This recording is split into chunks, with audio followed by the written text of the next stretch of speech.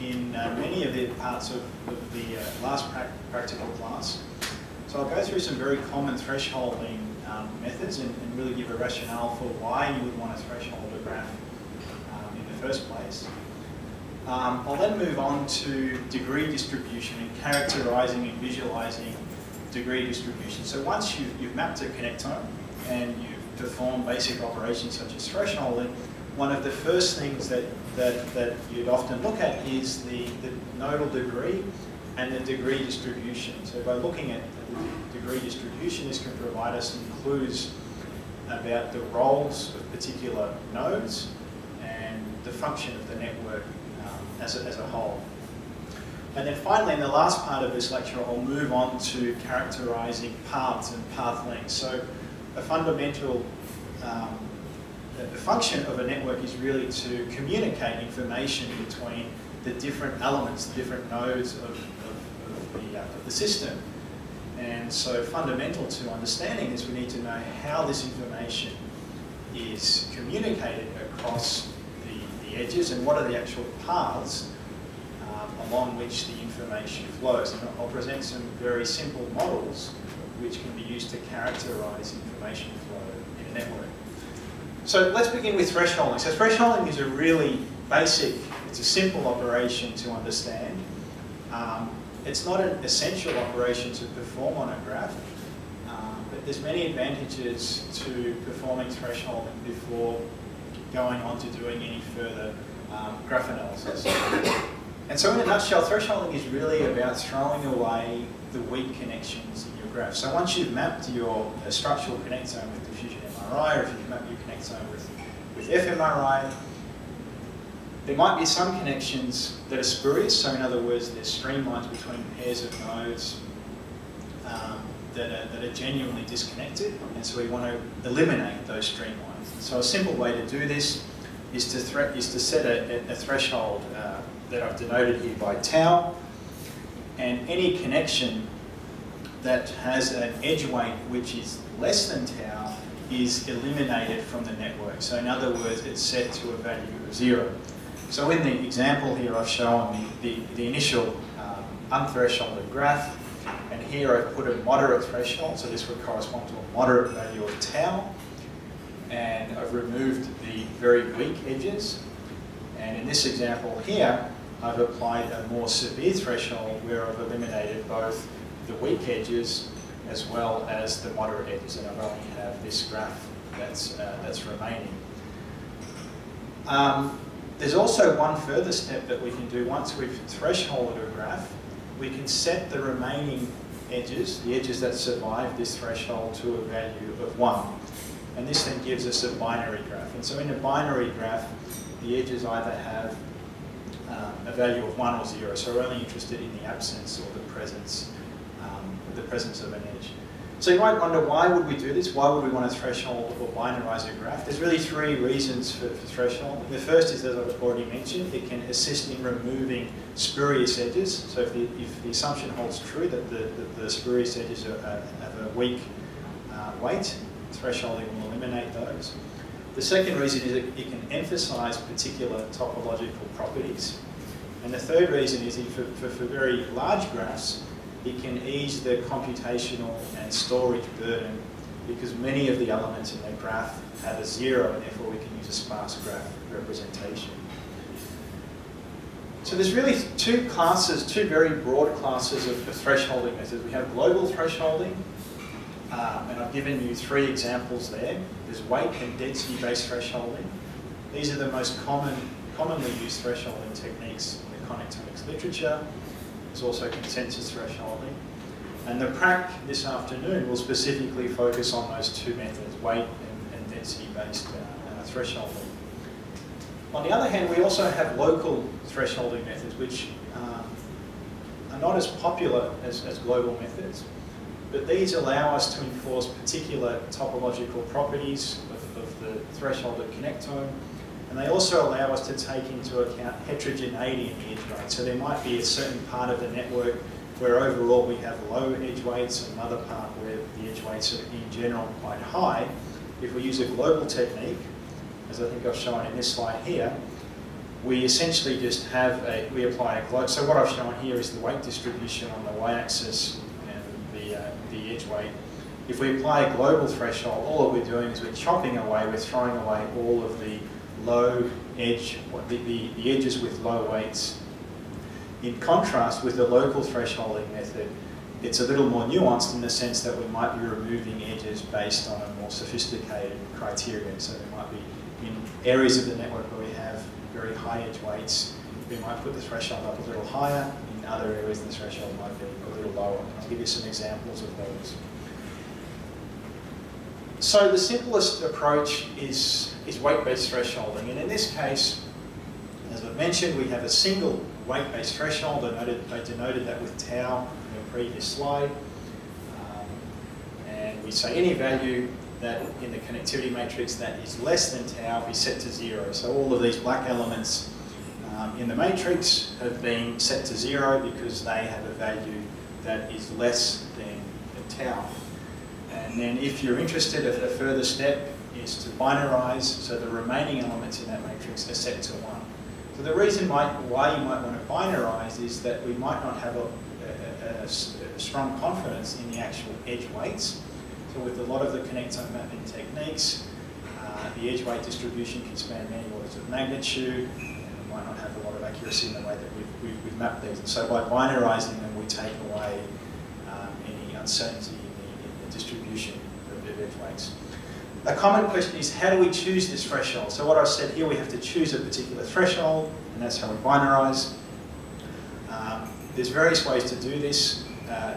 One way is that we consider a range of thresholds, and we repeat our graph analysis over the range of thresholds. The key point there is we don't want to conduct an analysis and come up with a result, and that result is contingent on that one arbitrarily chosen threshold. And if you change the threshold a little bit, our result changes dramatically. That's one thing that we want to guard against. So by considering a range of thresholds, we can ensure that our graph analysis is consistent across that range.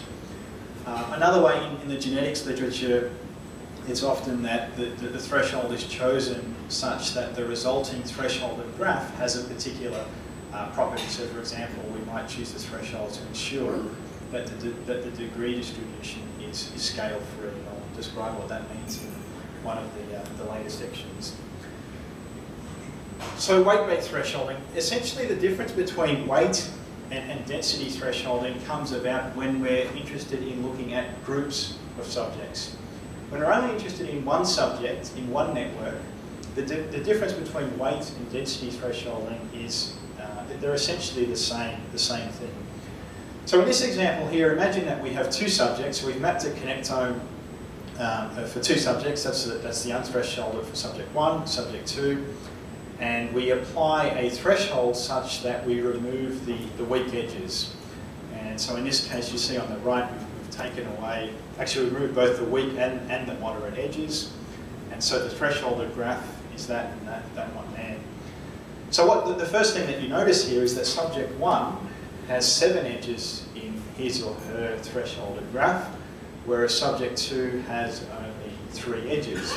So if you were then to go on and do some further graph analysis and, for example, compare a particular graph measure between subject 1 and subject 2, you might find a difference between those two subjects, but that might be trivially due to the difference in the number of edges. So we know that many graph measures, many network measures are dependent on the number of edges in the graph. So if the number of edges change, the network measure changes. So you could compare these two subjects, you come with a difference, but that might be trivially due to the fact that subject 2 has a lower number of edges. And this is where density-based thresholding comes in. Density-based thresholding is where, rather than putting a threshold on the edge weight, we now allow the threshold to vary from subject to subject in such a way that each subject in their thresholded graph has the same number of edges. So in this case here, we see that subject 1 once again has 1, 2, 3, 4, 5, has 8 edges. But in this case, we've lowered the edge weight threshold so that subject 2 also has the same number of edges. So our weight-based threshold would be lower here. The reason for doing this is that when we compare these two subjects, we can then be sure that a difference in a particular topological or network property is not simply due to a difference in the number of edges. Of course, or a disadvantage of this is that you can say, well, okay, we've matched these subjects in terms of the number of edges, but we've really done that just by bringing in some very low or potentially spurious edges, right? We've added in these weak edges between these nodes here. So on one hand, while we've matched them in terms of number of edges, we could have also, it can also be argued that we're adding in spurious edges, and this can confound our analysis. The presence of these spurious edges can confound analysis. So in summary, with weight-based thresholding, we set the same threshold for every subject, but this can result in a different number of edges in the thresholded graph. With density-based thresholding, we ensure there is the same number of edges for every subject, but there is a potential that we can, because we're lowering the bar for some subjects, that we could be adding spurious edges. So this is an example of the difference between density and weight-based thresholding in a study of schizophrenia patients. So generally what we see in schizophrenia is that controls overall have a stronger mean connectivity strength. So this is the distribution of connectivity strength in controls is the blue. The red is the patients, and you can see that the blue is shifted a little to the right because the connectivity is stronger in the controls. And what we see here is with weight-based thresholding, if we set our threshold on the edge weight to be 0.2, the resulting connection density, so you might be asking, what's connection density? Connection density is just the number of edges in the thresholded graph divided by the total number of possible edges in the graph. So it's functionally dependent on the number of edges. So because patients overall have a lower connectivity strength, we only have a density of 53% in patients. And therefore we have this, if we were to compare patients and controls, we have this confound of difference in connection density. So the patients have fewer connections relative to controls.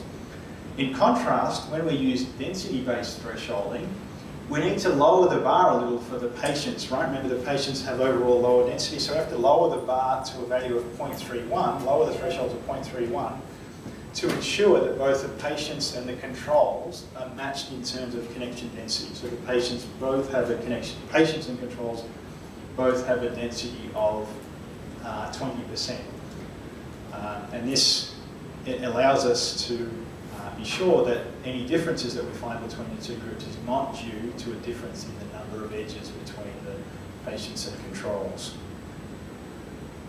Another global thresholding technique which has been recently proposed is referred to as consensus thresholding. The basic rationale for consensus thresholding is we want to identify connections that are consistently found across a group of subjects.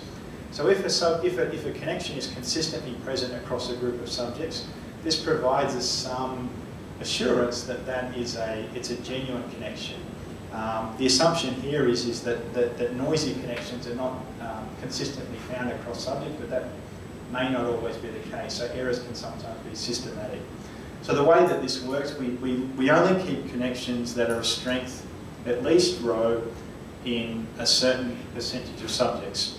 So in this example, I have 3 subjects. This is the unthresholded, this is the thresholded.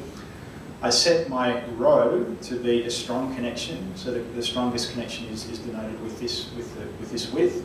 And I need that to be present in at least two-thirds of the subjects. So for example, if I take this edge here, we see that while this connection is strong in subject 1, it's only weak, it's weak in subject 2 and moderate here, and therefore it doesn't appear in the thresholded graph. In contrast, when we look at this connection here, which does appear in the thresholded graph for subject 2, this is a weak connection. So you say, well, why is that connection present if it's weak? Well, the reason is, if you look in subject 1, it's a strong connection here, it's a strong connection here, and this is a weak. So it's in 2 of the 3 subjects, so namely in subject 1 and 3, it's strong, so therefore it survives in the thresholded graph. That's referred to as consensus thresholding. Yep. How do you find this X? Which is dependent on yourself? Yeah, so that's a parameter that you need to choose. So you could set that to be, say, 50% of subjects.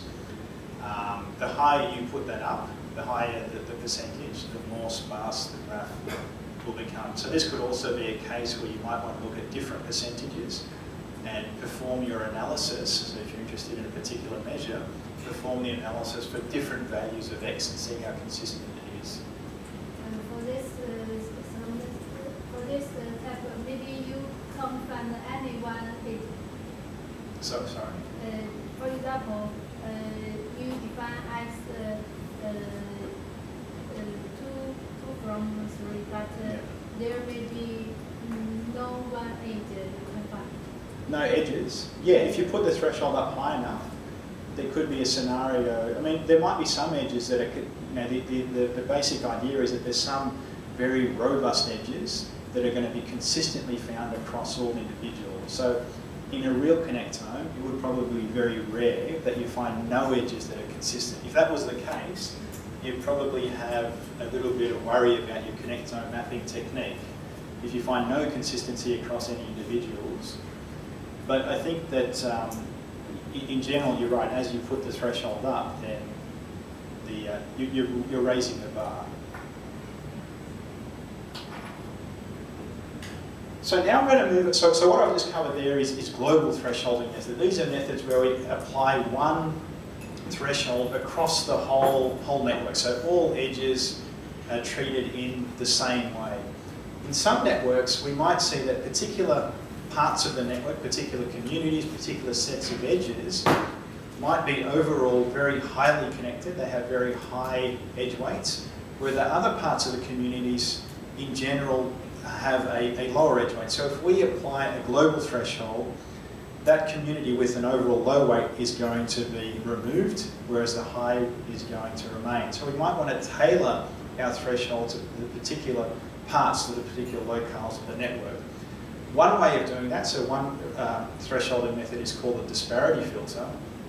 The way the disparity filter works is we essentially, I'll describe it to you with an example. So in this example, we only have 2 nodes that have degree greater than 1.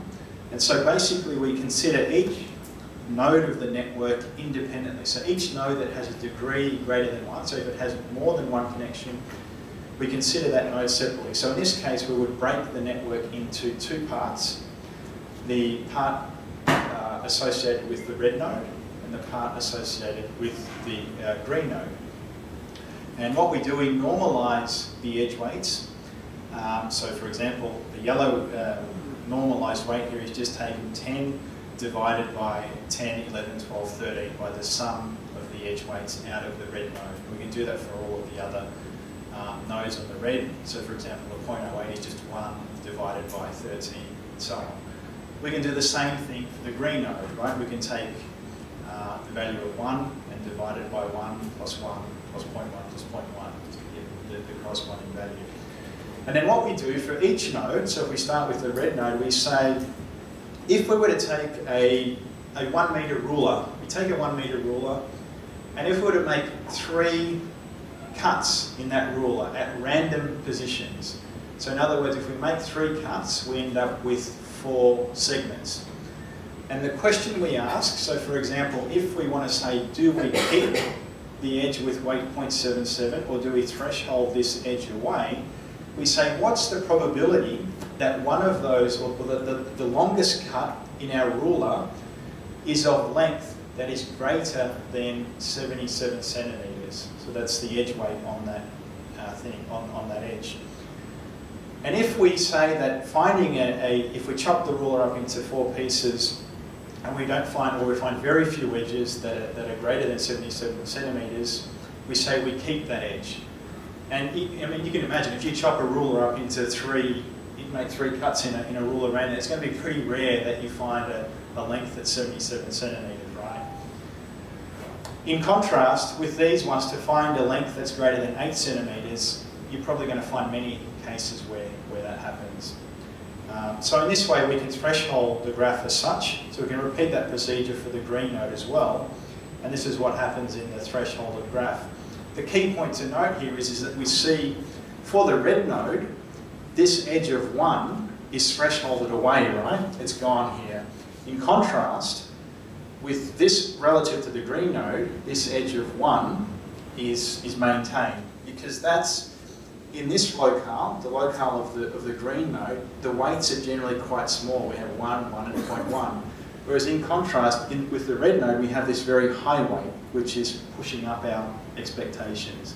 So this is an example where we can threshold within particular locations based on the overall weight within the location of the network. One of the issues that comes about with any of these thresholding methods is a network fragmentation. So if we threshold very severely, it's likely, in fact it becomes inevitable, that our network will break up into different components. So here I've shown where I threshold in such a way that the network breaks up into 3 distinct components. So I've got a red, green and a blue. And a problem with this approach is that if you then go on to perform subsequent graph analyses, they can be confounded, or they can be quite difficult in a fragmented network. So, for example, if we wanted to find the path between the green and the red component, there is actually no path between them. So the notion of a path becomes not very well defined in a network that's fragmented. So in general, we would want to perform thresholding in such a way that ensures the thresholded graph remains connected. We don't have any isolated components in the graph. One way around doing that is to perform thresholding based on something known as a minimum spanning tree. A minimum spanning tree is a set of edges, the smallest subset of edges that ensures all of the nodes in the network are connected. If you think about it for long enough, you'll see that in an MST, the number of edges is always the number of nodes minus 1. So if I have a graph that comprises 10 edges, the minimum spanning tree will always comprise 9 edges, 1 less of the nodes. So you can see here the basic approach of this thresholding strategy based on the MST. We start with the unthresholded graph. We find the MST. I'll discuss in a moment how we go about finding the MST. Once we have the MST, this gives us a kind of backbone that ensures all the nodes in the network are connected. So in other words, we can find a path between any pair of nodes in our threshold, in our MST. That's by definition of the MST. And then we can add, once we have the MST, we can then add further edges until we get to a desired connection density, until we get to a desired number of edges. And there's various ways of doing that. We could just add in the next strong, so once we have the MST, we could then add the next strongest edges to the MST to continue, progressively add the next strongest edges until we get to the required connection density. So one of the advanced exercises in this afternoon's prac will be to implement the MST and MST thresholding method. And so to do that, you'll need to implement a method to generate an MST. So here I've given you the details of a very simple method to find an MST in a graph. It's referred to as Kruskal's algorithm. It's actually quite simple to understand, so I'll present it in terms of an example. So I'll consider the graph that I've shown there in the upper right. It's a small graph, and the idea here is that we want to find the minimum spanning tree for this graph. One key point that I've missed is that in brain networks, in connectomics, we're usually interested in keeping the edges with the highest edge weights. They're generally the edges that have for example, edges that have the strongest correlation, or the edges that have the highest streamline count. These are the edges that we want to keep in our threshold graph. So a minimum spanning tree will actually do the opposite. It usually wants to keep the low weight edges. So we have to do some kind of transform to make the biggest edges the smallest and the smallest edges the biggest.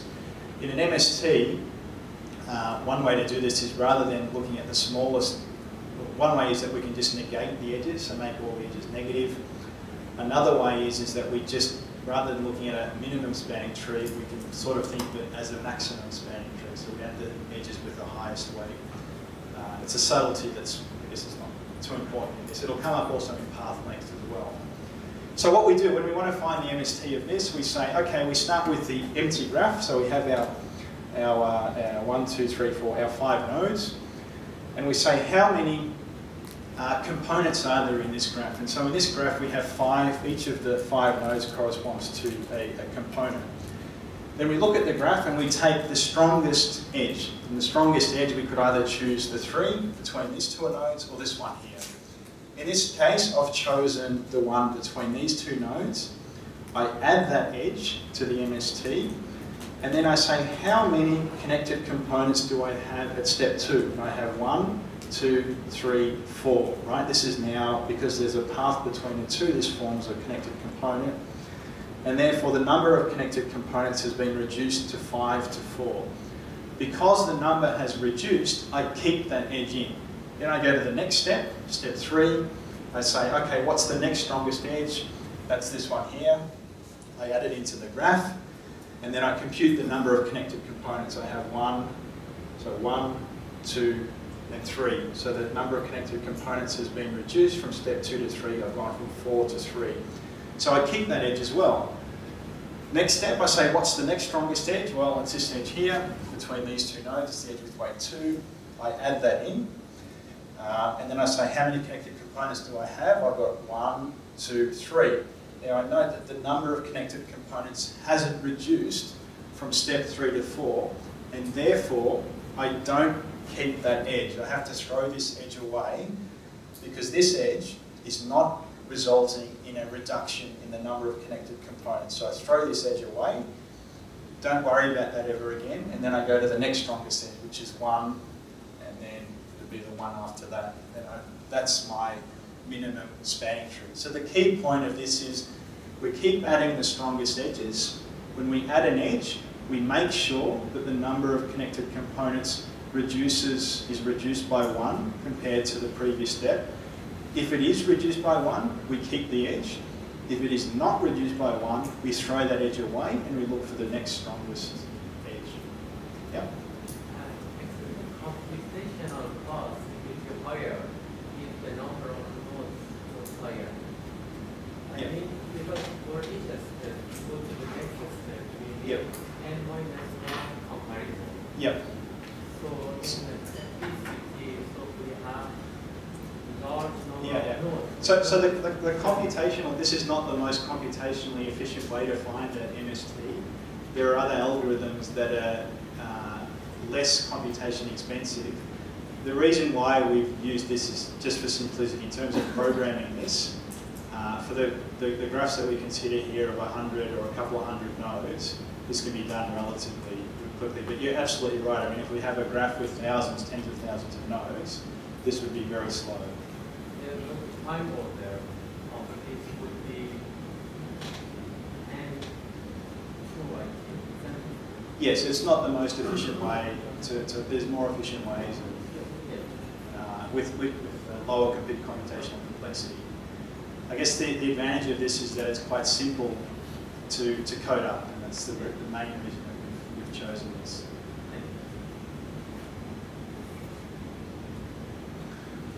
Okay, so one of the last methods, and I won't spend a lot of time on this, is multi-resolution methods. So this is another local thresholding method. The basic strategy here is that rather than setting one threshold, we actually set a lower and an upper bound. And so we only keep weights that are within a lower and an upper threshold. So I've denoted that here with tau 1 and tau 2. And so we build a network based on the edges just within this range. We analyze its properties, and then we can slide this window along a little more, and we can build a graph based on another range. And so we can look at really the multi-resolution structure of a network, so the structure for a very high edge weights, for a moderate and low edge weight. So this is popular in Connectomics. Has been a couple of one paper that's looked at this. We won't look at this in the prac either. So the question is, I've presented a lot of thresholding methods and different ways of thresholding a graph. So you might be asking, being introduced to all these methods, so what's the actual method that you should use in your own study? So you conduct a connectome study, how should you threshold your graphs? And there's not really one answer to that. It really depends on the type of analysis that you are doing. The first thing to note is that thresholding and binarization are not essential steps. So you can perform analysis on an unthresholded graph. Most of the network functions can be performed on weighted networks. There's no need to binarize, but of course, as I've already mentioned, there are some important advantages that can be gained by thresholding and binarizing a graph. The two most widely used methods are density and weight-based thresholding.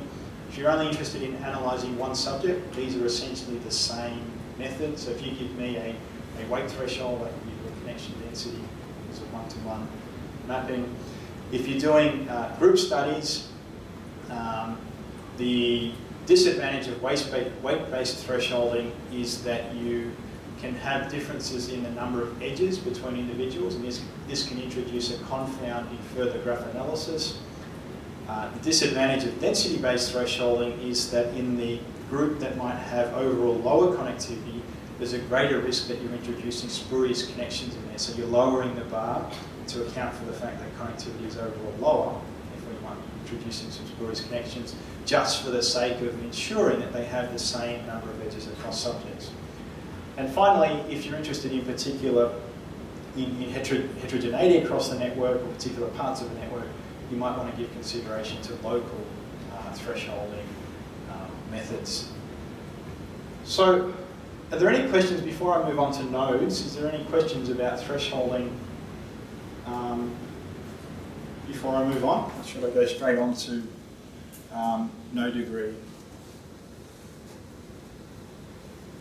Okay, I'll move on to characterising node degree. So once you've mapped your connectome, you've applied a thresholding technique, whether that be weight or density-based thresholding. One of the most simplest things that you can characterise in a brain network is node degree.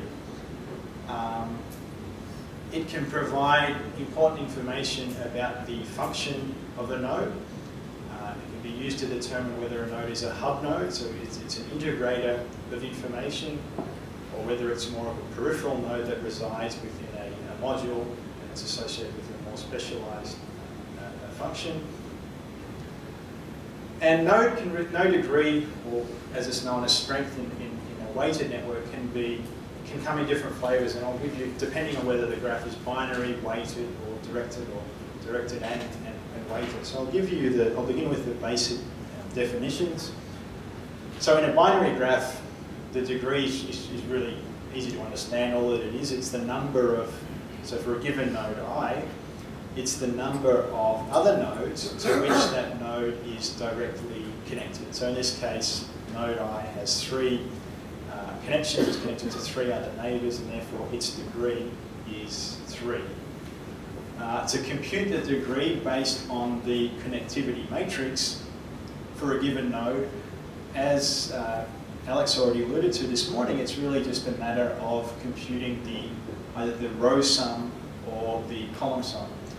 So in this case, A denotes our connectivity matrix, so this could be our thresholded matrix. And if we wanted to compute the degree of node I, we simply sum along the columns of row I of our connectivity matrix. Because this matrix is symmetric about the diagonal, we could also sum along the rows of column I and we'd get the same result. So it doesn't matter in the case of a binary undirected matrix whether we sum across the rows or the columns. From a practical perspective, when you're computing degree in prac exercise, remember to make sure that the diagonal, I think in the matrices that we give you, the diagonal has been set to 0, but if you map a functional connectivity matrix, by default the diagonal will be 1. So before computing degree, it's important to set that diagonal to a value of 0, otherwise you're going to increment the actual degree of every node by a value of 1. It's going to count that diagonal. In a weighted graph, rather than talking of a node degree, we refer to node strength, which is the analogous concept. And so here I've shown a node, I, which is connected to 3 other nodes. These are the weights of the edges outgoing from node I, and the strength is just the sum across those 3 weights. And in that case, it's the same, computing the weight degree is the same. We sum across so we want to compute the strength of node I, we sum across, we consider row I, and we sum across the columns, the strength in each. So in this case, this would be a matrix with 1s and 0s. In this case, this would be a matrix with 0s and continuous values. So that's pretty straightforward. We can also define in the case of directed networks, we have the notion of an in degree and an out degree. So remember, in directed networks now the edges have directions on them, so we can have nodes. We can have nodes that have edges that are outgoing, and we can also have edges that are ingoing to the particular node. So in this case, node I has an in degree of 1 and has an out degree of 2. So it's just counting the number of outgoing and ingoing edges. Once again, if we adopt the convention that element A, so in this case, in the case of a directed network, the network now is not necessarily symmetric about the diagonal. So it's going to depend. So if we sum across the rows, we're not going to get necessarily the same result as if we sum across the columns. So if we adopt the convention that Aij is the connection from node J to I, we can compute the in degree by summing across. So if we want to compute the in degree for node I, we sum across the columns, we sum across the J. In contrast, if we want to compute the out degree, we sum across the rows of column I. So remember that, as I said, that for a directed matrix, we don't have this symmetry, so summing across rows and columns is going to give us a different result. We can also extend this definition of an in degree and an out degree for a weighted and a directed network. I haven't shown the generalization here, but it's the obvious way to generalize this. We can have an in strength and an out strength. So here's a further example. I think Alex has already presented this. So for the case, I'll go to this really quick. For an undirected network, if we want to compute the degree of node C, we can either sum across the row, we can sum across the column, or we can sum across the row. So we have a degree of 3, it's connected to 3 other nodes. So we have 1, 2, 3, 1, 2, 3, it gives us the same result. In contrast with a directed network, if we're interested in the in degree of node C has an in degree of 2, and therefore we sum across the columns, we get 1 and 2. If we're interested in the out degree, we have the out degree there, which is also 2. We sum across the rows. It's important, some texts will actually use the opposite convention, that Aij is the connection from I to J. So be aware of the convention that's used in the paper or the text that you're looking at, because it's not always the same, that Aij is the connection from J to I. So one of the key facts about brain networks and networks in general is that there's great heterogeneity in the degree of nodes across a network. So we know that some nodes have very high degree, so these are referred to as hub nodes. These are the nodes coloured here in red. By the way, this is a cat connectome that was generated by Martin van den Heuvel. You can see here the basic structure of modules. We have have the hub nodes here. So the hub nodes are the integrators of information, and a key marker of a hub is that it has a high degree. So it has many, it directly connects with many other nodes in the network. We also have, which can also be deduced from degrees, peripheral nodes that sit out here in the modules, and these typically have a lower degree and they're more likely to be associated with a specialized function. And so by studying the degree distribution, we can get a handle on whether our network has hubs, how many hubs it might have, and the function of these particular of these nodes. So really, there's, I mean, how would you go about this? Once you have your, once you've mapped the node, or you've computed the node, the degree of every node in your network, you're going to have a long list of nodes. So if your network has, say, 100 nodes, you can compute the degree of each node, and that's going to give you what's referred to as a degree sequence. So for every node, you'll have a value 10, 15, 35, and so on. So as many nodes as in your network, you're going to get a list of degrees. And the question is, how can you sorry, my microphone's. So the question is, how can you characterize this? How can you? Is that, yeah, it's better. So how can you characterize a degree sequence? What's the different ways that you could characterize a sequence of degrees? And the simplest way is to use the PDF, the probability density function. And the PDF is just saying if I choose arbitrarily, so if I have my list of degrees, if I go in there and choose one of the degrees at random, what's the probability that that degree is of 1, or if that degree is of 2, or so on. So I've given an example here of a PDF. So this is my degree sequence in my network. I've measured nodes of degree 2, 2, 3, 2, 2, and 1. If I go in and choose, if I'm interested in a node of degree 1 to compute the PDF, I say, well, I've got one instance of a 1. In total, I have 1, 2, 3, 4, 5, 6.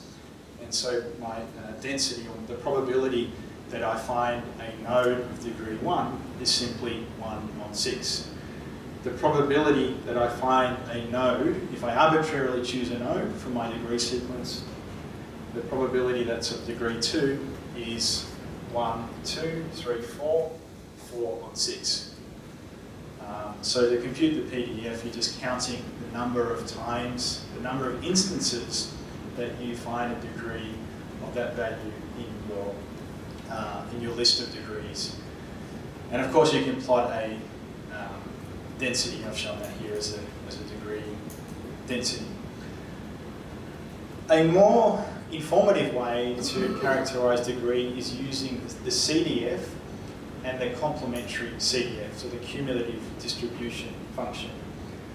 The cumulative distribution function is telling us if I choose a random node, arbitrarily choose a node from my network, what's the probability that that node is of degree that is less than or equal to k? So I go in, choose a node, might be a node of degree 15. What's the probability? So, what's the probability that it is less than 15? And so to compute that, we can simply rank our nodes from smallest to largest. So this is the example here where I've ranked the nodes from smallest to the smallest degree is 1. I've ranked them up to degree 3. And if I want to compute the CDF for a value of 0, so what's the probability that a degree is less than 0? I actually find no edges, no nodes with degree 0, and therefore that probability is 0. If I go to 1, this is the first ranked element, so the probability that the degree is less than 1 is 1 on 6. If I go to the degree of 2, I look and I say, what's the maximum rank of a node with degree 2? So the maximum is this one here, and this has a rank of 1, 2, 3, 4, 5, and therefore my CDF is 5 on 6. So the probability of if I choose a random node, there's a 5 on 6 chance that its degree will be less or equal to 2. So in summary, if you want to find the CDF, all that you do is you rank your nodes from smallest to largest, and if you're interested in a value of 2, you find the node that has maximum rank. So in this case, the maximum rank of a node 2 is 1, 2, 3, 4, 5. 5 divided by 6 is the value of the CDF. In networks, we're often interested in the tail of the distribution. So we're interested in the complementary CDF. The complementary CDF is nothing but the 1 minus the CDF. So once we have the CDF is this thing here.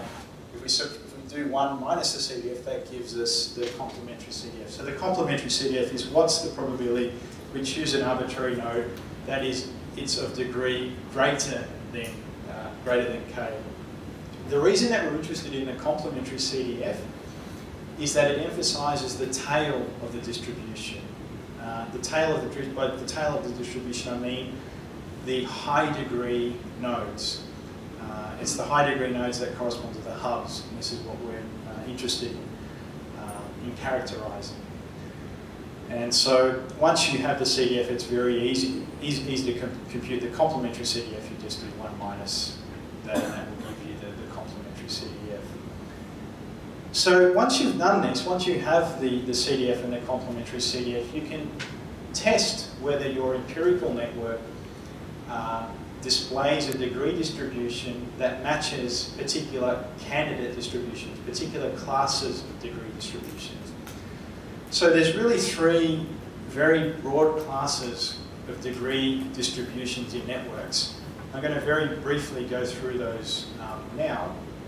And what's typically done as a first step in connectomics is that once you've mapped your connectome and you have your node degrees and you've computed your CDF, the idea is to see which of these 3 broad classes best explains your connectome, your actual degree distribution. So the first class of degree distribution is referred to as single scale, as a single scale distribution. And this distribution lacks hubs. There's no hubs in these networks. Typically we have that the degree is centered around a modal value. So we see that the modal value might be 4, and most of the degrees are centered around that value of 4. We don't have any, so if you look here at the probability density function, the probability of finding very high degree nodes is extremely small, right? There's no probability mass located anywhere here. So the probability of finding a node of degree 100 or 150 is essentially 0. We see that all of the probability mass is essentially under values of 50. So we generally have very low, most of the nodes are very low degree. We also see that in the complementary CDF, we see this very quick, very rapid decay of the tail. So the tail is referred to as this end of the CDF. So a candidate distribution of a single scale is the exponential distribution. So I've given you here the PDF of the exponential distribution, where lambda is a parameter to be fitted, and I've also given you the CDF of the exponential distribution. One thing to note, if you have, say for example, if you've mapped your connectome and you want to test whether your degree distribution is a good fit to an exponential, what you can do is that you can take if you take the logarithm of both sides of this equation, you see that the logarithm of the complementary CDF is nothing but minus lambda on k. So what you would see if you plot the logarithm of the y-axis, so if you use log on the y-axis, and if you plot this on a linear axis, you should see that the complementary CDF is a straight line, right? Because it's only dependent on, I mean, this is an equation for a straight line. You have the log of the probability, and then you have minus lambda k. So on a log distribution, when the y-axis is log distributed, is log scale and the x-axis is linear scale. If it's an exponential distribution, you should see a straight line. And this means that you can also fit this using methods such as least squares. So if you want to compute the parameter of lambda, you can use least squares fitting. Another class of degree distributions is scale-free, is a scale-free distribution. And with a scale-free, you see that there's a lot higher probability that you find very high degree nodes. So in this case, you have, while the probability of finding high degree nodes is lower than what you see very low, you still have quite a substantial probability of finding high degree nodes. And this is referred to the fact that there's no characteristic scale. So in the previous distribution, you would generally have that the nodes would be distributed around a mean or a modal value. In this case, there's no mean or modal value, so it can extend to very high degrees. And so a scale-free, the characteristic scale-free distribution is a power law. So I've given you once again here the density, the PDF for a power law, as well as the CDF for a power law. How would you diagnose power law behavior in your, if you measure your degree sequence and you compute the CDF? What you can see is that if you take the logarithm of both sides of this equation, you see that the logarithm is, so you do this log C minus, so remember the gamma will come to the front once you take the log, you have minus gamma log K. So if you plot the complementary CDF on a logarithmic scale on both the y-axis and the x-axis, you end up with a straight line. So a very simple or preliminary way to diagnose the scale-free distribution is that if you plot the complementary CDF on doubly logarithmic axes, so both the x-axis and the y-axis is log scale, then you end up with a straight line on the log-log axis. And that's because if you take the log of this and the log of this, you end up with log k here, and the y is log k. So that's a very simple test for power law scaling, your degree distribution. The final class of networks is referred to as broad scale. So this is where you have power law scaling over a limited range of degrees. But in many of these real-world systems, including the brain, there's constraints on how big the network can grow. So you can't get nodes of arbitrary degree because the brain's confined to a limited space. It sits inside the head, and this can't be arbitrarily big.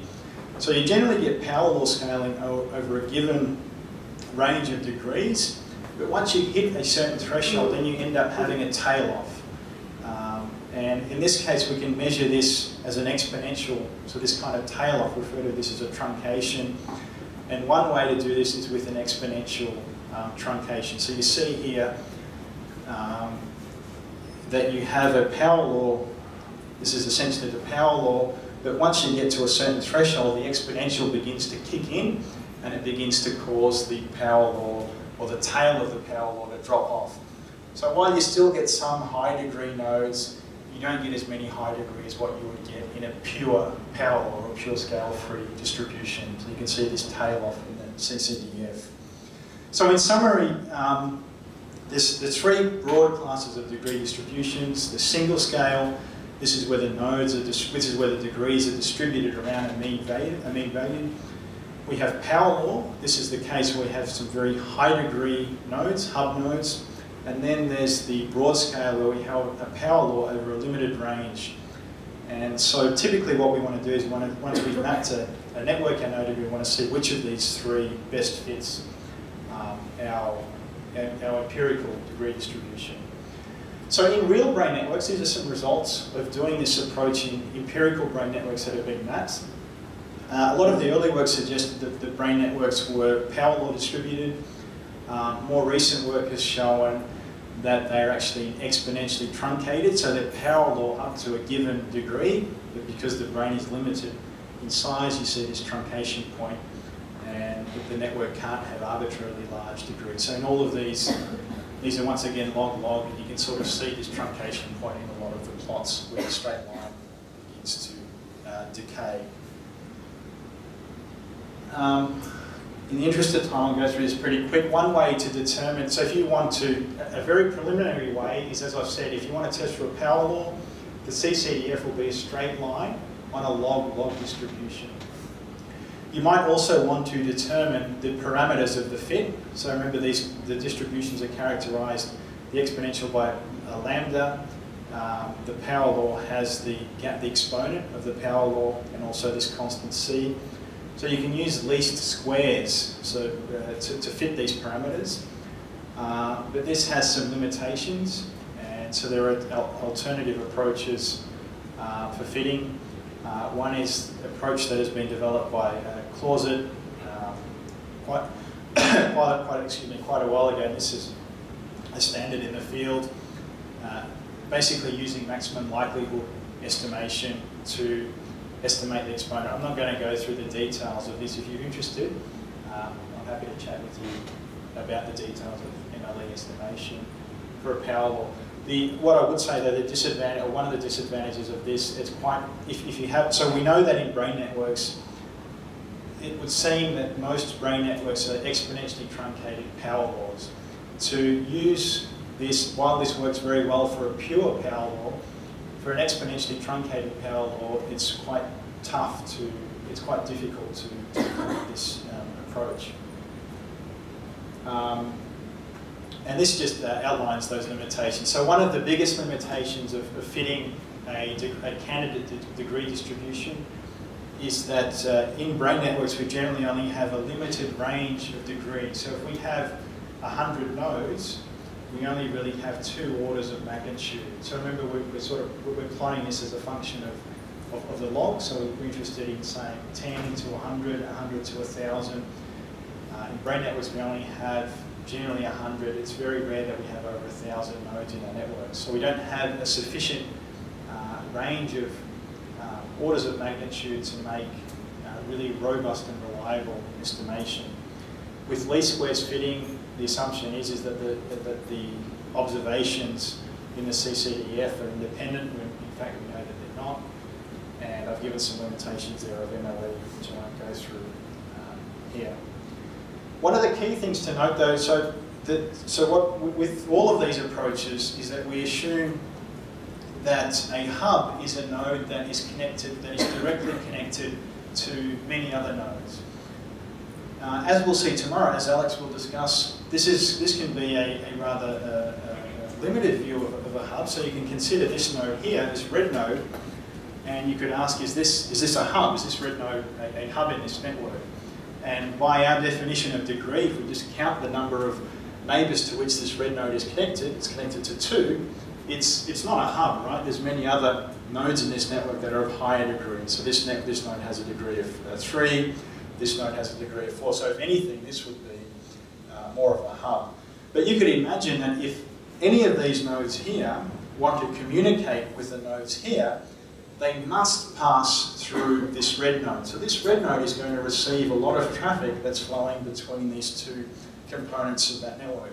And on this basis, you might argue that the red node is in fact, well, perhaps it's not a hub, but it's definitely an important part. It's an important transit point of the network. And so there are alternative ways to characterize the importance of nodes that are more sophisticated than just counting the number of nodes to which that node is directly connected.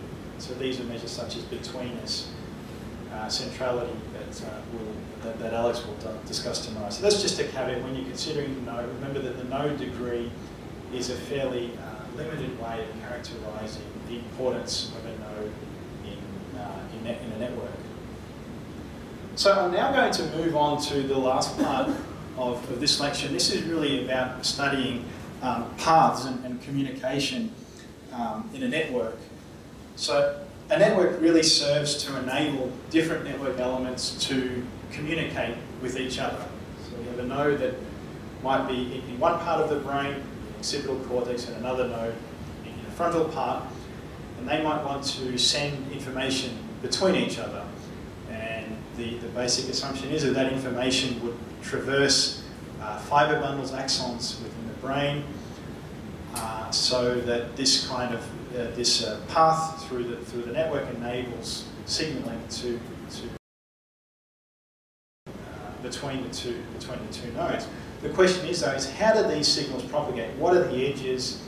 What are the nodes that they traverse on? So in the simple case, those two nodes might be directly connected by a fiber bundle, by an axon. In that case, it's pretty trivial, right? That the information would flow on that direct connection. Other pairs of nodes might not have a direct connection. They might only be connected via an indirect route or via another node. And so the information might first have to flow to an intermediate node. Once it reaches that intermediate node, it's then routed on to the desired destination. So this would represent a path in the network. And you can envisage even more complex scenarios where there might be multiple intermediary nodes that information needs to flow through before it gets to its desired destination. And paths is one of the simplest ways to characterize the flow of information in a graph. So I'll first of all introduce some of the basic definitions that relate to a path. There's really three key definitions. There's a walk, and I'll illustrate these with an example. So a walk is really a sequence of edges and nodes, and that sequence of edges can traverse the same edge or the same node on multiple occasions. So here you see that I go from node A, then I go to C, D, B, and I do a loop, I go around, and then I go to my destination E. So I've traversed multiple edges on multiple occasions, and I've traversed the same node on many nodes on my walk through the network. So walks are probably not so relevant in brain networks. It's unlikely, or it's a very inefficient way to route information. You wouldn't expect that information would start at a given node, get to C, and then do a loop, and then come back to another node. What would be what's the advantage of looping over the same set of nodes or edges? So walks are probably not that relevant to neuroscience.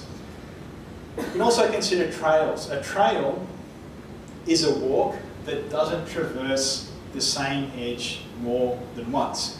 So in this case here, we see that we traverse the same node, namely node B, more than once. So I go along here, and then I go back to B. But there's no edge here in this network that I traverse more than once. So a trail is a little bit more realistic in what we would expect to be a route by which information would flow in the brain. But you could also argue, why would information traverse the same node more than once? So probably the most relevant to neuroscience is a path, and a path is simply a trail that doesn't traverse any node more than once. So in other words, a path is a sequence of edges that doesn't include the same node or the same edge more than once. So we see that here, there's no node or edge that's traversed more than once. It's also important, and this is a little obvious, but a path is always defined with respect to with respect to a pair of nodes. And in a directed network, we can define a path such that it goes from a source to a target. In an undirected network, we don't have a notion of a source and a target. We just have a pair of nodes between which the path is defined. In Connectomics, the basic assumption is that information is routed along the shortest paths in the networks. So not only are we interested in paths, we're specifically interested in the shortest paths between a pair of nodes. And to define the shortest paths, we need to define the concept of path length. Path length is a very simple concept. In a binary network, the path length is just the number of edges that are traversed between a pair of nodes. So if I traverse two edges, so if I go from node A to B, and I go via an intermediary node, so I go A to C, C to B, my path length is 2, so because I've gone through 2 hops, I've traversed 2 edges. In weighted networks, the path length is the sum of the weights along the edges that I traverse. So if I was to traverse this path that's shown in green, the shortest path is given by 5 plus 1 plus 1, which is 7. So my path length is 7. I've shown there that green path, by the way, is also the shortest path in the network. So the shortest path is the network that has the lowest path length. So if I'm interested in finding the shortest path between node A and F, there's no other path from A to F that achieves a path that is lower than 7. So the green path here corresponds to the shortest path in a network. And most of neuroscience, most of connectomics to date has focused on characterizing the shortest paths in a network. You might ask, why shortest paths? Why specifically will we look at a model of information flow that's constrained, that's limited to the shortest path of the network? And there's several reasons for that. One of the reasons that I haven't listed here is that most of the tools in graph theory that have been developed before connectomics have focused on shortest paths. So if you're interested in engineering networks, telecoms networks, it's always the shortest path that are of most utility. So it's probably just what we borrowed from other fields. But there are other reasons in neuroscience for doing that as well. Shortest paths minimize conduction delays. They minimize the energy. So transmitting information is metabolically costly. So there's no reason to transmit information over long routes when we have a direct route between a source and a target. So that direct route would correspond to a shortest path. And we also know that there's some face validity to this in the sense that the shortest paths are a reasonable predictor of functional connectivity. So if we have a pair of nodes, and if we compute the shortest path length in a structural network, in a diffusion MRI network, and we compare that path length to the functional connectivity between those two nodes, there's generally a reasonable correlation between structure and function. In fact, Alex showed some of the scatter plots of these in this morning's lecture. One of the criticisms of the shortest paths, though, is that we need global information of the network. So if you want to find the shortest path in a network, if I'm in a given node, if I'm at this node here, and I want to find the shortest path to this node here, I need to know the information. I need to know the edge weights of all other edges in this network to be able to guarantee that I can find the shortest path between this node and this node. And this might be an unrealistic assumption. It's probably unlikely that a given node in a brain network is aware of the edge weights across all other axons in the brain. So perhaps this is an unrealistic assumption. So how do we compute shortest paths? A key point is that we first need to remap the edge weights. So I mentioned this before in terms of the MST. Here it becomes even more important. Remember, with most connectome mapping techniques, edges are mapped in such a way that high edges, so edges with a high edge weight, are the most reliable and the strongest connections. These are the connections on which we want our shortest paths to traverse. In contrast, shortest paths are by definition wanting to traverse the lowest edge weights. So what we need to do is we need to first remap our edges such that the highest edge weights become the lowest and the lowest become the highest. And a very simple way to remap that is with this reciprocal or inverse remapping, where we simply, once we have our thresholded network, so we map our connectome, we threshold that network, and then of the remaining weights, we take one on. So the big weights become small, and the small weights become big. And this then allows us to define shortest paths in a meaningful way. And I've given an example of that here. So this is our original network, so you could consider these to be the streamline counts. The number of streamlines that we found between A and B was 20 and 100.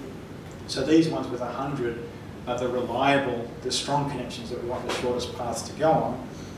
So what we do, we remap these by taking one on the weight, and in this case I've just multiplied it by 100 to make the numbers easier for simplicity. It's not necessary, again, need to multiply them by 100. And we end up with these connections here, and we see that the shortest path goes from this one to this one along this sequence of edges. And if you look at here, you see that these are the strongest edges. It's the 100 and the 100. So it's generally traversing the strong, the edges that have strong weights. So this is a critical point. It doesn't make sense to compute shortest paths on the raw functional connectivity matrices or on the raw streamline counts. You need to first do it to remap them in such a way that the largest edge weights become the smallest and the smallest become the largest. Does that make sense? Are there any queries regarding the remapping? Yeah. So is it pretty typical then that there's a pre-processing step that has this flip, because it sounds like for the minimum spanning tree we need this type of thing? Yeah. Yes, so there are pre-processed. There's actually different ways of doing it. So what I've shown here is one potential remapping. There are other remappings that can be performed to achieve the same for the same purpose. So there are functions in DCT that can perform this. You can also implement it quite easily in Map 2. It's just a one-on. On the matrix. So once you've performed this remapping, once you've remapped the edge weights, the question is how can you compute the shortest paths in the graph? And there's various algorithms for doing this. One of the most well-known is Dijkstra's algorithm. So Dijkstra's algorithm will only work if you don't have any negative edge weights in your network. If you have negative edge weights, it can fail, and it usually does fail. So it's important to, if you have negative edge weights, you should set a threshold. When you perform your graph thresholding, you should set a threshold such that the negative weights are eliminated from the graph. Another way of doing it, you might take the absolute value of the edges so that the negative edges become positive. But then there's a question of, if you make a negative edge positive, you're essentially saying that a very negative edge has the same purpose as a positive edge. It's the same biological interpretation. That might not always be the case. So that's something that needs to be given thought as to how to deal with negative edges. I'll briefly walk through Dijkstra's algorithm. In the practical exercises, you don't need to, you'll be just using Dijkstra's as a black box. You don't need to program this yourself. I'll go through this briefly. If you have any questions, I'd be happy to sit down with you and describe the algorithm later on. Basically, you start with, so in this example, we want to find the shortest path between this node, between node A and node F. They're the two nodes that we're interested in. And I've given on each of the edges the remapped edge weights. And the way that we initialize Dijkstra's algorithm is that for every node, so we'll have this notion of a visited versus an unvisited node. Initially, all of the nodes are unvisited. So all of the nodes are marked as grey. Once a node is visited, it turns to blue. We also initialize each of the nodes with a cost, which is essentially the path length of that node.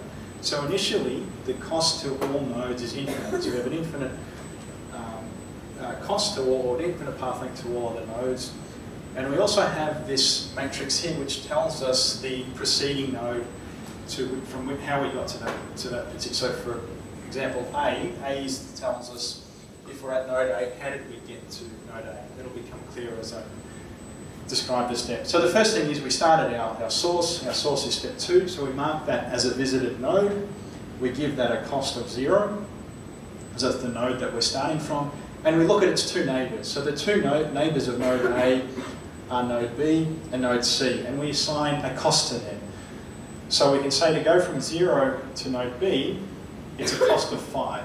To go from 0 to C, it's a cost of 1. So we put 5 and 1 here in these two nodes.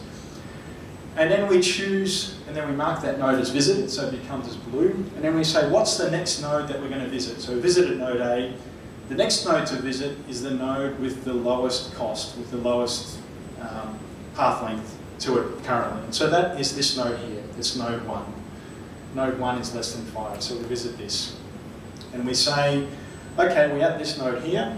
Where can we go to? We can go well, the only place that we can go to is node E. So we say that we give this a new cost rather than being infinite in the previous step. Now it becomes 10 plus 1, so it becomes a cost of 11. And then we mark this node as visited. So node C becomes blue because that's a node that we've just visited, and we can never visit that node again. That cost, therefore, is fixed. The cost there is 1. The nodes that are not visited, these costs can change. We then say, okay, what's the minimum? The minimum current cost, and that is node 5. So we then visit node 5, which is here. So we mark that as visited, and we say what's its neighbours? Its neighbours are node 6. It's node D and node E. And then this is the important point. We see that when we get to node 5, if we want to go to node E, the current cost at node E is 11, right? However, if we're at node, because currently we got to node, this node here via node C. When we visit node 5, we see that, well, hey, look at this, we can now go to this node here via this link here, and the cost will be 5 plus 1, which is 6, which is less than the 11. So what we do, we update the cost of this node here, and we give this a cost of 6. So that's a key point of Dijkstra's algorithm. A node that hasn't been visited yet can have its cost updated, it can be lowered. And we keep going with this process, so then we say that this node is, then we take the next lowest weight that hasn't been unvisited, which is this one here, node 6. We say what's its neighbours? Well, it has this neighbour here. And also, well, we could go down here, but if we do 6 plus 1, it's going to give us 7, which is not less than 6, so we can't update this. So just update that to 26. And then in the last step, we say, what's the next lowest? The next lowest unvisited node is 6. And we say, what's its neighbours? Its neighbours is this one here. It has one neighbour. And we see once again that the current cost of this node is 26. But if we do 6 plus 1, we can get to 7, which is lower than 26, and therefore we update the cost of the last node. And so this allows us to find the shortest path length to the desired nodes, which in this case is 7. So the shortest path length between this node and this node is 7. And if we actually want to trace out the trajectory of the shortest path, we can use this matrix here, which I haven't gone into a lot of detail, but this basically tells us where to go from. So if we're at node F, we should go to node E. So we should go from F to E. If we're at node E, we should go to node B. So if we're at E, we should go to B. If we're at node B, we should go to A. This tells us how to trace out the path.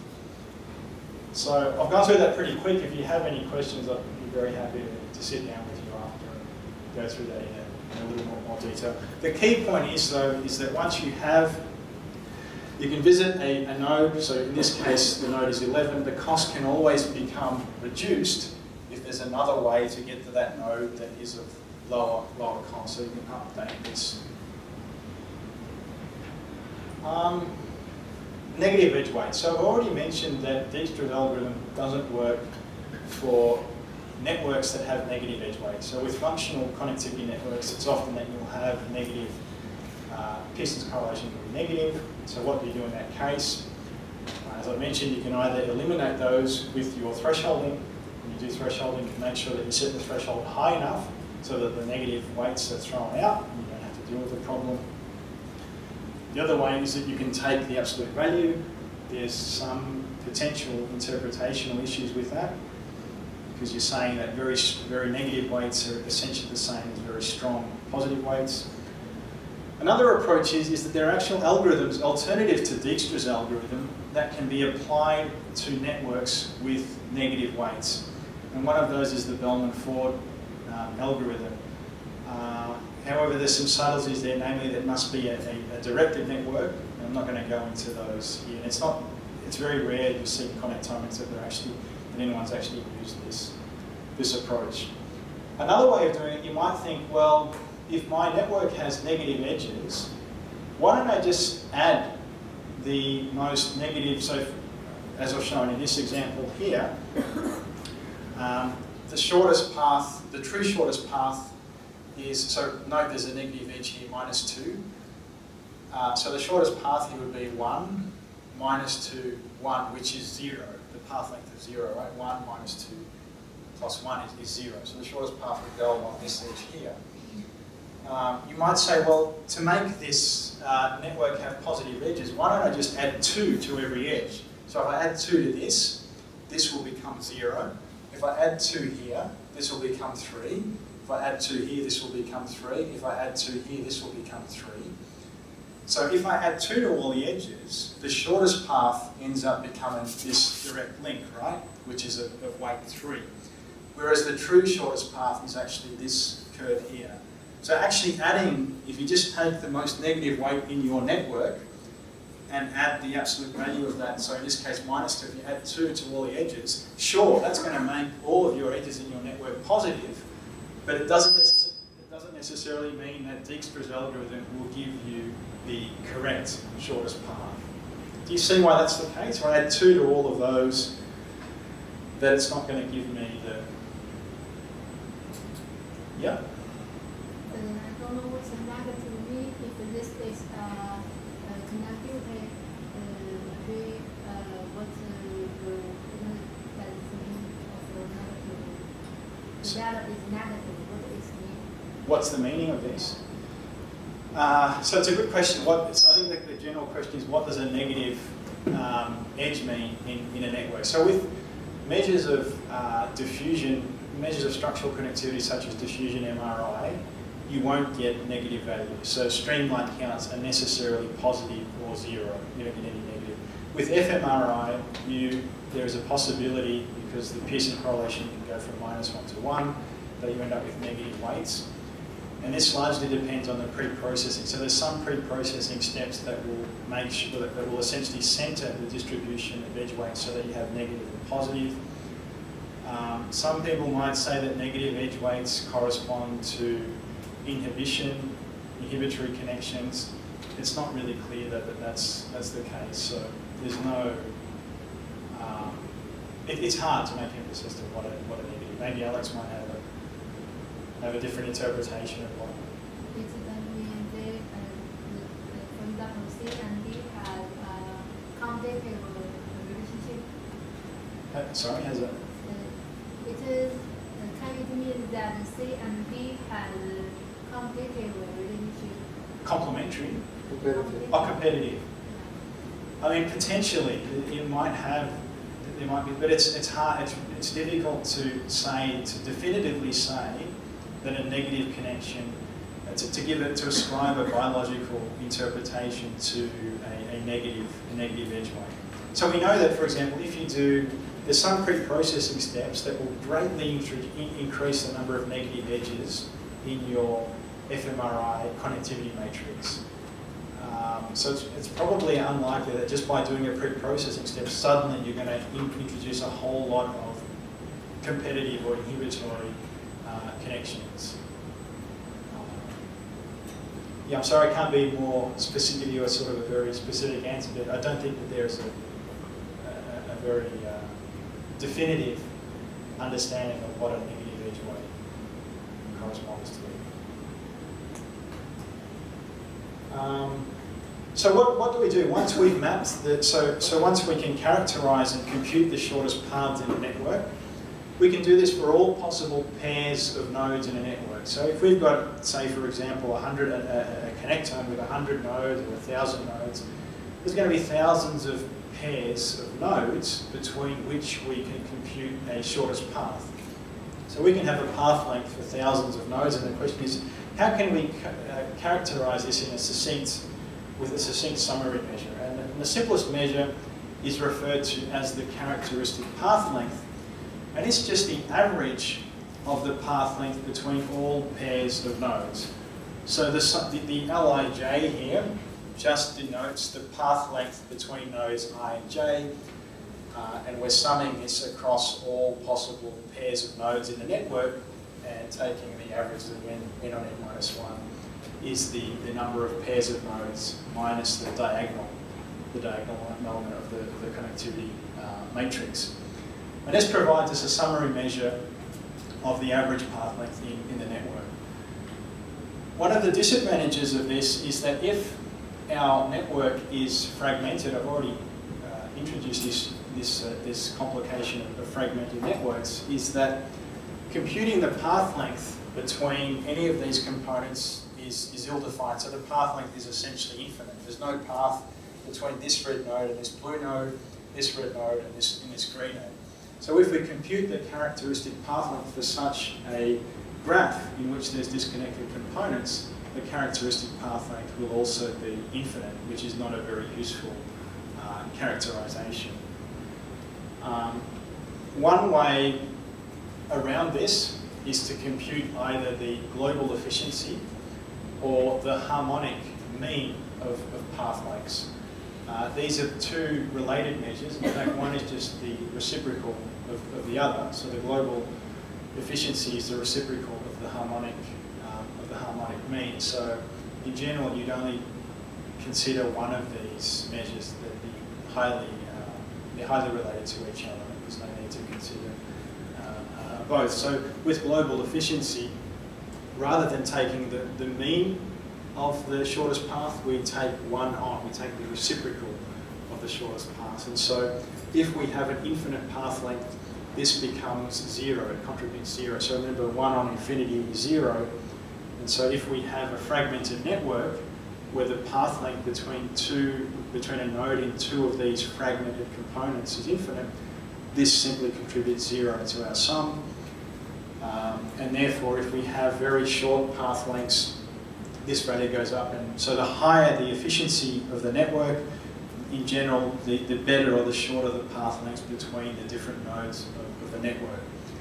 The harmonic mean is another way that's also used in the literature, and this is where we just take the reciprocal of the efficiency.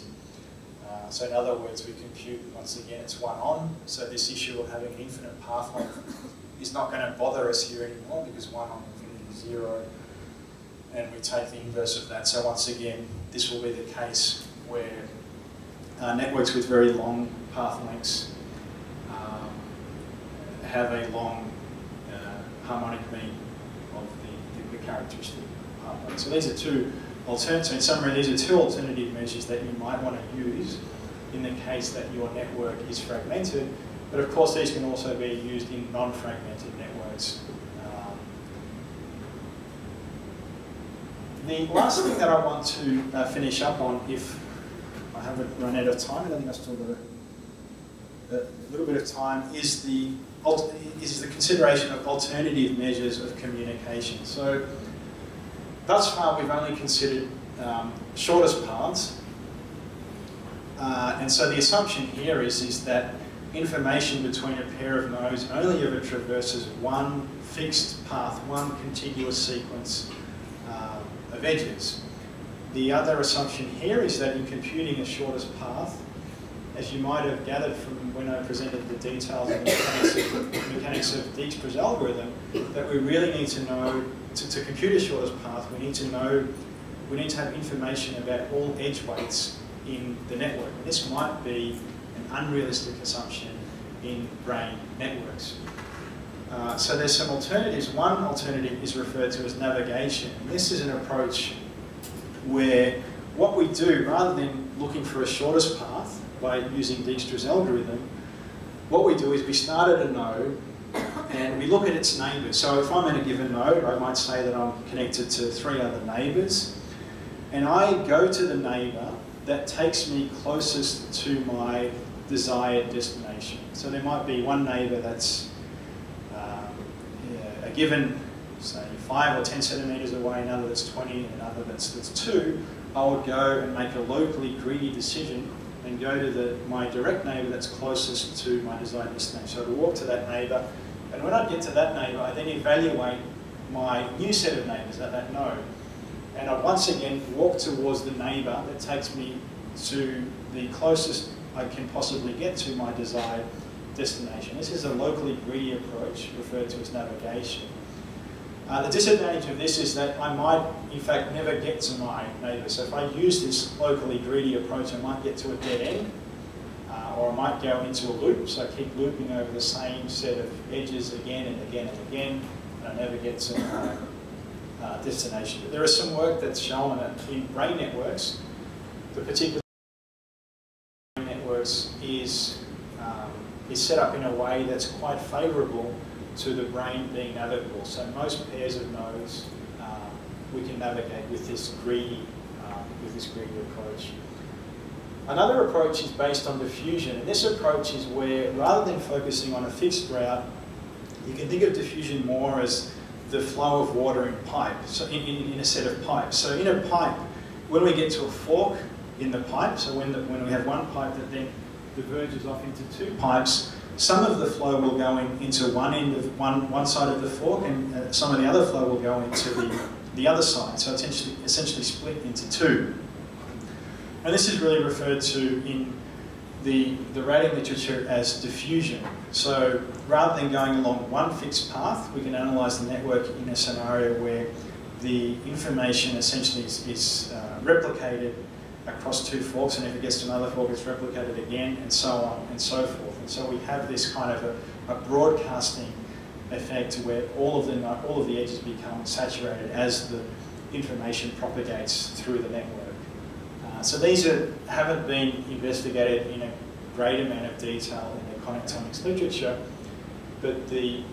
How does the fusion know when to stop? It knows when to start. Stop. Oh, stop. So a simple stopping criteria would be once it gets to its target. So you could say that if you have a target in mind, you stop at that target. One of the difficulties, and I think what you might be getting at, is with diffusion, you could have a scenario where you loop back onto itself. So a flow can come and join another flow. And so what do you do in that scenario? Do you allow it to join in with the new flow? But simple stopping criteria is once you get a certain amount of flow to reach your destination, you could say that's what you define your stopping criteria. But these methods, particularly diffusion, are relatively new and they haven't been explored in brain networks to any large extent. The only one that has been, that's consistent, and I'll briefly mention this, is a measure called communicability. And this is, yep? What are the existing algorithms for finding navigation and diffusion? So with navigation, the algorithm is, it's a very simple, it's a greedy algorithm. All that you do is you start at your node, and you say, what are my neighbours? And you say, if I have a given number of neighbours, I compute the distance from each of my neighbours to my desired destination. So, I might have 3 neighbours, so I go to those 3 neighbours and say, neighbour 1, how far away are you from my desired? And by far away, I mean the actual physical distance, the Euclidean distance, or some other measure of distance, and say, how far away are you from my desired destination? Neighbour 2, how far away are you from my desired? Neighbour 3, how far are you away? And they each tell me how far away they are, and I choose the one that's the closest. And I go to that one, I walk over to the one that's the closest. And then when I ask them again, when I'm at that node, I look at that node's neighbours, and I say, which of those neighbours are closer to my desired destination? So I keep walking along until hopefully I reach my desired node. And that's not guaranteed though, so navigability doesn't necessarily guarantee that I get to my desired node. With diffusion, there's a whole range of different ways of computing. There's no really fixed way of computing diffusion. So there's subtleties in the way that information can flow back on itself, the stopping criteria and so on. So it's still a relatively but I'll give you one example of diffusion here, which is referred to as communicability. And this is a measure that's received a little attention, or actually a fair amount of attention in the recent literature that's consistent with diffusion. And this is the case where we essentially consider all possible paths. So if I have a source and a destination, I consider all possible paths between that source and destination. Actually not paths, in fact walks. Remember, walks are paths that can traverse the same node or the same edge more than once. And this is essentially the formula here for communicability. So you're essentially taking the connectivity matrix to a power n.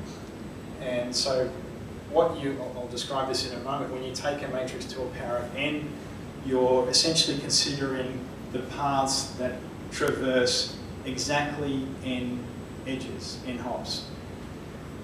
And what you do, you downweight the contribution of those paths by this factor n. So the more number of hops that you traverse, the lower the contribution, or the contribution is tempered by this term here. So I can give you an example here. This is a path of this very simple network. This is the connectivity matrix for that network. So 1, 2, 1, 2, 1, 3, 1, 3. So this is the matrix A. If I raise this to the power of 2, I see that there's a connection, or that there's one path. So the 1 here means that there's one path between node 1 and 3. And so when I raise this to the power of 2, that means between node 2 and 3, there's a path of 2 hops. So if I go 2 and 3, 1, 2, that's the two hop path between. If I go to 3, so now when I raise this to the power of 3, I'm only interested in paths that traverse 3 hops. I have a 3-hop path between 1 and 3, and that would be 1, 2, 3. Now you could say that's not a very realistic path, right? I'm just going, I go to 3, and then come back to 1, and then I go to 3 again. Why would I do that? Why would that represent a biologically realistic path? Why, you know, I get to 3, I'm at my destination, I'm stopped. Why would I then go back to 1? So that's one of the. So this is a particular instantiation, a particular representation of the diffusion model. But you can argue that this is not. That perhaps this is not a realistic model of diffusion in the sense that you have paths that can loop back on each other multiple times. The counter argument to that is that such a path would be downweighted by 3 factorial. So such a path that loops back on itself would get downweighted. Once again, I think I'm running out of time, so I won't spend too much, but I'd be happy to chat with you if you're interested in communicability.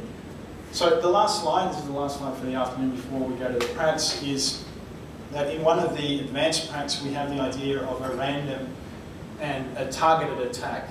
And this refers to the fact that some networks, the hub nodes are particularly vulnerable to attack. So if there's some kind of disease or pathology that attacks the hub nodes, the efficiency, so remember the efficiency is a measure of path length in a network, the efficiency begins to drop very fast. So what I mean by a targeted attack is that if I have my nodes in the network and I order them according to their degree, so I put the hub nodes at the start of my list, so these are the very high degree nodes, and at the end of the list I have my very low degree nodes. And I say, I'm going to attack those nodes with very high degree, I'm going to take them out of the network and throw away their edges.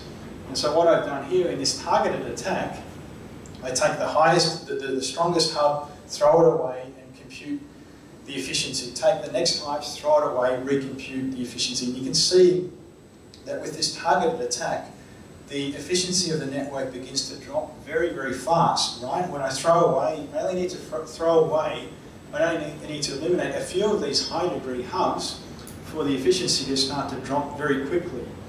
In contrast, with a random attack, if I just choose nodes at random, not necessarily the hub nodes, that the network efficiency still remains, well, the decay is much slower, right? You don't get this very fast drop in efficiency. So this would say that these hub nodes are particularly crucial to the efficiency of the network. And if disease or some sort of pathology affects these hub nodes, that the efficiency of the network is going to drop very quick. This is the case of a brain network. Now, if you look at a random network, we see that the difference between a targeted and a random attack is much less. So we still see that a targeted attack results in a slightly faster decay compared to a random attack, but there isn't as much of a difference as what we see in a brain network. So by random network, I just mean a network where we have some nodes and we connect the nodes purely by chance. So we flip a coin coins ahead, we put a node, otherwise we put there's no edge between the pair of nodes. So this would give you some suggestion that the fact that brain networks have hubs, and that these hubs are particularly sensitive to attack. So in one of the advanced exercises, you're asked to essentially replicate this curve for one of the networks that we provide you with. So it's just a matter of sorting the nodes according to their degree, and then eliminating the nodes according to